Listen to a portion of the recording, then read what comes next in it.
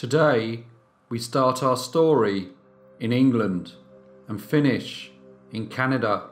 So sit back as we go to the late 19th century. Reginald Birchall was born on the 25th of May 1866 in the northern English town of Accrington, which is about 23 miles north of the city of Manchester. He was the youngest son of the Reverend Joseph Birchall, who was a rector of a local church. His father had been educated at Oxford University and was keen that all of his children should receive a good education. Reginald spent the first 12 years of his life being educated at home before his father sent him to board at the very well respected Rossall School. He proved to be a good scholar and enjoyed being with other pupils and prided himself on doing well in his classes. His time at the school, however, was cut short, as just over a year after he started at Rossall, his father died and Reginald was sent to study at a less expensive school 225 miles away in the southern town of Reading. He spent the next 5 years at the school, but the educational standards were not as high as his father would have wanted or his previous school had strived to achieve, and the young man started to neglect his studies. He seemed to prefer to spend time in public houses rather than in the classroom. Reginald hoped to follow in his father's footsteps and study at Oxford University, but in 1884 he failed the university entrance exam and had to wait until 1885 to retake it. The second time he passed and entered Lincoln College, Oxford. When his father's estate was settled, Reginald had inherited £4,000, which was to be held in trust until his 25th birthday. This meant that while he was studying at Oxford, he would not yet have come into the money. Nevertheless, he was a resourceful young man and managed to live well beyond his means. This meant that he fell heavily into debt, and with pressure from his creditors to pay, young Reginald decided to sell his inheritance and pay all the money he owed. He managed to receive £3,000 for it, and although he was able to pay off his debts, he was left with very little money or collateral to borrow against, and soon afterwards he left university without completing his studies. After leaving Oxford, he worked in a few places, but nothing kept his interest for very long, and in 1888 he secretly married Florence Stevenson, who was the daughter of an elderly railway executive. Florence had come from a very comfortable and stable background, and marrying Reginald meant that she was thrown into a world of debt and deceit. He was living beyond his means and was starting to amass more creditors. Reginald knew that he could not continue with his cycle of borrowing and spending, so in the autumn of 1888, the couple decided to leave their creditors and their way of life behind and start a new life in Canada.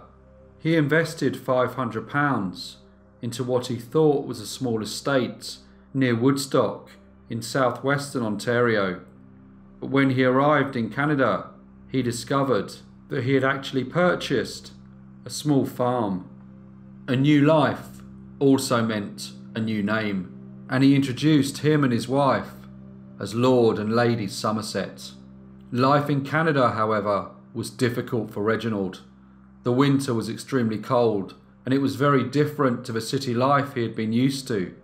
His wife would spend the days reading, and it did not take long for the couple to decide that this way of life was not for them. And in the spring of 1889, after 6 months in Canada, and with many unpaid bills, the couple returned to England and reverted back to the name Mr. and Mrs. Birchall. They went to live with Florence's father, and Reginald tried his best to hold down employment. He managed to secure a position as an advertising executive for a photography company in London's New Bond Street. But as more companies were emerging and competing in the same market, his employer cut back on staff, and Reginald was again out of work. Reginald had always wanted to make easy money without really having to work for it. and then he received a tip on a horse named Sam Foyne that was running in the famous race, the Epsom Derby, which would take place in June 1890. The tip had come from a very trusted and credible person who was associated with the horse racing world, and Reginald thought that this could be the answer to all of his problems.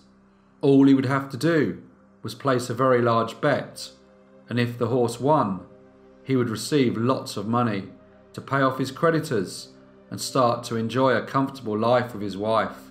There was only one issue with his plan, and that was he didn't have any money with which to place a large bet on a horse and was unable to get any credit. Not being a person who was going to be denied by not having any money, he devised a scheme to enable him to raise capital. He placed an advertisement in a London newspaper proclaiming to be the owner of a farm in Canada who was looking for a partner to buy into the business for £500. He then planned to bet the money on the Epsom Derby, take his partner to Canada, wait until the race was run, and then pay back the £500 with interest out of his winnings. The advert received a few interested parties, but Reginald eventually reached agreements with two young men. The first was named Fred Benwell, who was from Cheltenham, and the son of Colonel Benwell. The second was Douglas Pelly, who was the son of Reverend Pelly, from Saffron Walden in Essex. Douglas Pelly paid Reginald £170 as a first instalment towards the 500, but Fred Benwell took a more cautious approach and said that he would not invest until he had seen the farm. This was not the best outcome for Reginald.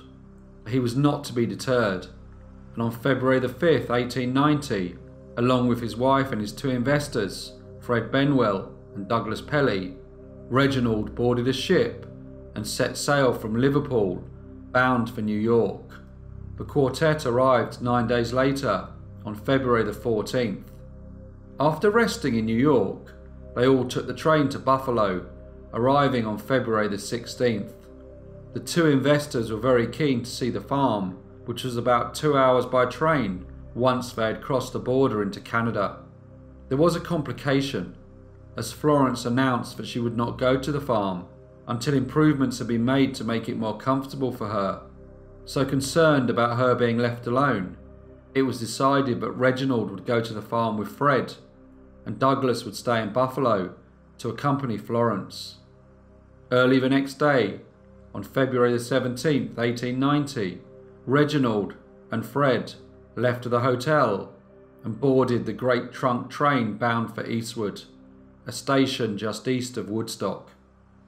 When the train arrived at Eastwood, the two men got off and headed for the farm. It is unclear if Reginald knew exactly where he was going, but they eventually ended up in a heavy wooded area called Blenheim Swamp. Suddenly Reginald produced a revolver and at very close range fired 2 shots at young Fred Benwell. He then removed the labels from all the dead man's clothing and took his wallet. Convinced that he had removed all the evidence of identification from his victim, Reginald left Fred's body in the swamp and made his way back to Buffalo. That evening, Reginald arrived back at the hotel, where he was met by the other investor, Douglas Pelly, who was anxious to ask Fred about the farm. But when he did not arrive, he asked Reginald what had happened to the young man. Reginald told him that Fred wanted to stay on the farm. The next day, Reginald, Florence and Douglas all left Buffalo and moved into a hotel in Canada. They could not go far as they had to wait for their bags to clear customs. Reginald then started to behave somewhat oddly. He took Douglas to a few places. First they went to Niagara Falls, and he encouraged him to move very close to the side of the viewing area and look down at the water. Douglas, thinking he was in danger of falling, quickly retreated. Reginald then took the young man to Niagara Falls Suspension Bridge. He explained that this was the world's first working railway suspension bridge and was an amazing piece of engineering. But again, when the two gentlemen arrived, Reginald was encouraging the young man to get very close to the edge, as if he wanted harm to come to him. Later that day, Reginald announced to Douglas and Florence that he had received a message from Fred saying that he was returning to London and requesting that his luggage be sent to the Fifth Avenue Hotel in New York. On the same day, Thursday the 20th of February 1890, he wrote to Fred's father, Colonel Benwell, informing him that his son was very happy with the farm and had signed a deed of partnership. He requested that Colonel Benwell send the agreed £500 to conclude the deal.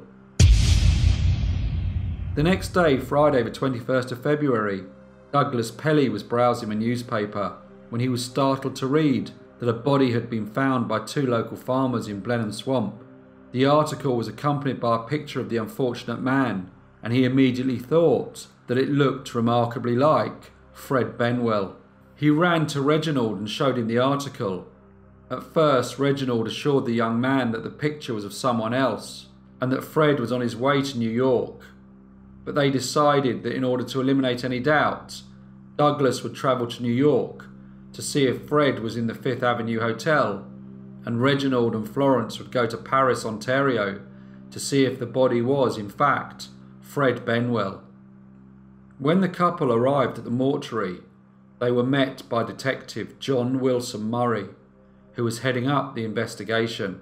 The detective had been unable to identify the victim despite a thorough examination of the body, but he had noted that all the labels on the deceased's clothing had been removed.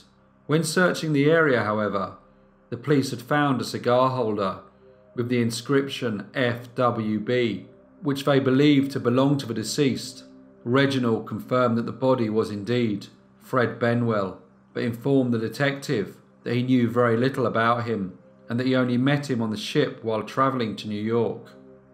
Detective Murray continued to question Reginald, who confirmed that he had last seen Fred near Niagara Falls, and made the point of telling him that the young man had arrived with a fair amount of luggage, some of which he had left at the hotel. When Detective Murray had finished speaking to Reginald, he thought that his story was not completely true and considered him someone to be further investigated. So he contacted the police in Niagara Falls and asked them to keep an eye on him. The following day, Douglas Pelly returned from New York, and that evening, Detective Murray arrived in Niagara Falls. He interviewed Douglas, and after the interview, he arrested Reginald Birchall. Detective Murray had arrested Reginald as he did not want him to leave Canada before he had had the opportunity to further investigate the case, but he also knew that he needed to find more evidence that he had committed the crime. The police then searched Fred and Reginald's luggage, where they found evidence that concurred with Douglas Pelly's statements that the two men had known each other long before they left England. Douglas Pelly had also told the detective that Reginald and Fred had travelled together to the farm on the 17th of February on the Grand Trunk train. The police then interviewed the conductor of the train, who remembered the two men. They also managed to find passengers who travelled in the same carriage and who stated that both men had left the train at Eastwood Station.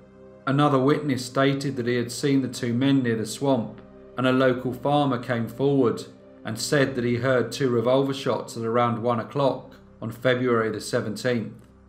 Other witnesses told the police that they had seen Reginald at the station on his return journey, and one man who saw him said he had previously known him as Lord Somerset.